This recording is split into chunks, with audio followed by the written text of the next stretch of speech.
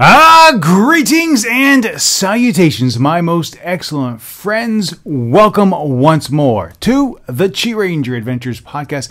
This is episode number 12 of season number 2, and thank you so much for stopping by the QiRanger vlog channel to watch the simulcast of the podcast. Thank you so much for downloading it via iTunes or listening to it on QiRanger.com. I am always totally stoked to interact with you guys, to see your comments pop up over on the blog site, to see them pop up over on the vlog channel. It's really cool, and thank you so much. You know, I wouldn't be able to do this without you, so thank you so much for taking part of your day to watch the video or part of your day or week to listen to the podcast. I am really thankful for it.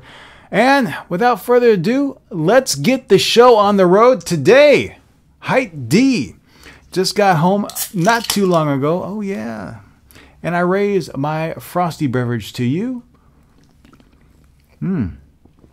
Hit the spot. So let's talk about the news, shall we?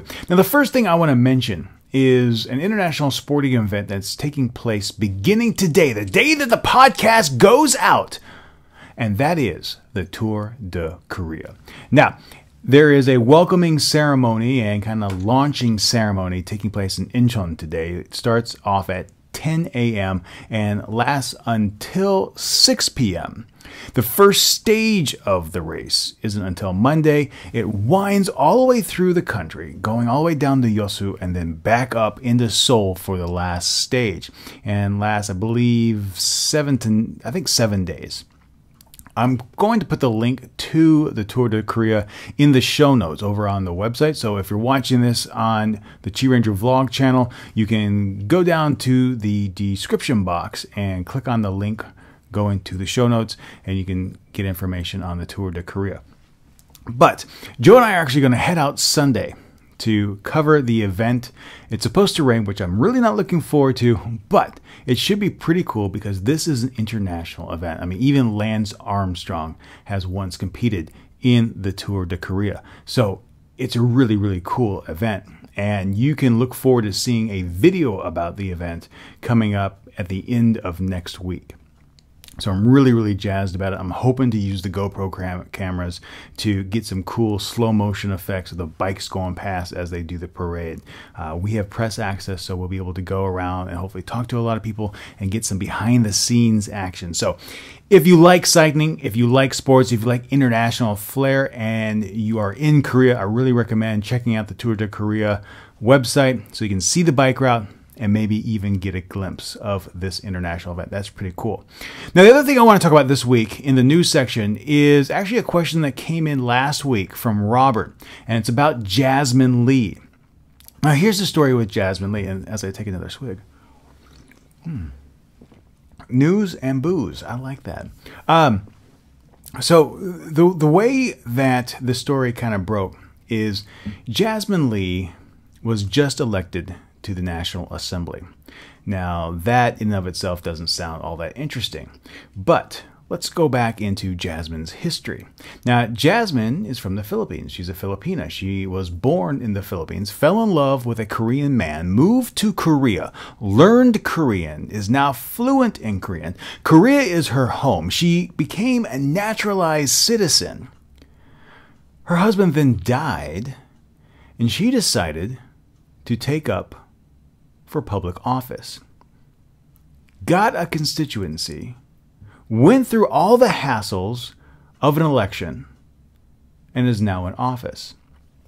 That's an amazing story. No matter where you are from, that is an amazing story. Moving to a different country, learning a new language, making that new country your home, going through the citizenship process, becoming a citizen, and then going into public work, public office. That is cool. However, during the entire election, there was controversy. And it all stemmed from whether or not she should be allowed to run, because she was not a naturally born Korean. She's a naturalized citizen with all the rights and privilege of a citizen who lives in this country. But people were attacking her because she was from the Philippines. They were attacking her because she wasn't born here. And as I saw this go through, there are a lot of arguments being made by various different populations about, oh, this is racism, this is xenophobia. And there may be some credence to that. But, and this is why I want to put it in the news section to talk about discussion, is that when you look at the United States, you look at Barack Obama and all the crap that went on during the presidential election and even up until last year, where he had to prove that he was a naturally born citizen to be eligible enough to hold the office of president. You know, there were no questions about his citizenship status when he was holding a congressional senatorial seat. It was a moot point. Who cared? He was a citizen. He held an office. But people really drew a line on whether or not he should be president because he comes from a unique background and because he wasn't born in the contiguous 48, or even in Hawaii for that matter. Well, he was born in Hawaii, but there are questions about, you know, was he really born in Hawaii? Was he really an American citizen? And I guess the reason why I put this in this section is that I think that mentality, no matter whether you're in the United States, whether you're in Korea, is extremely, extremely outdated.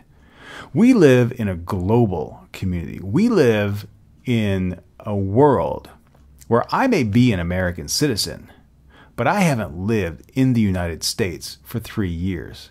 I have friends that have lived in Korea for more than a decade. Korea is their home. They still hold their nationality, their passports from their birth countries.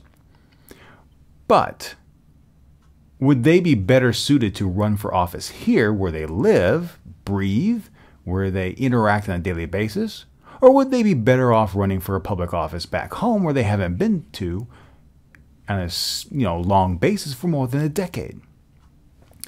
I guess for me, the issue comes down to if someone is a naturalized citizen with all the rights and privileges that conveys, then it doesn't matter where you are from. That's for the voters to decide.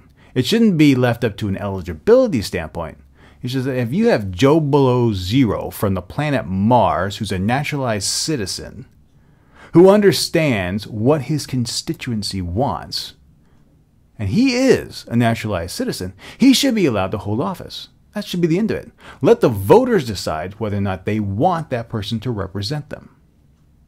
Anyway, those are my thoughts. I would love to hear your thoughts on whether or not, someone who is born in the country is better suited to hold office than someone who is living in the country and is a naturalized citizen. Going back to the Jasmine Lee story, a lot of the controversy always surrounded her personal circumstances and not necessarily her politics. And I think that's also a weak argument, is that if you don't like someone who's running for office, take a look at their politics. Don't take a look at the person. Take a look at the politics. That's one of the reasons why I hate election seasons. That's one of the reasons why I hate the United States election season. Because rather than just a few months leading up to the election date, it lasts for years. It lasts for years. It is crazy. And I really, really dislike that. I can't wait for the November elections to come and go by so they can be over with. And finally,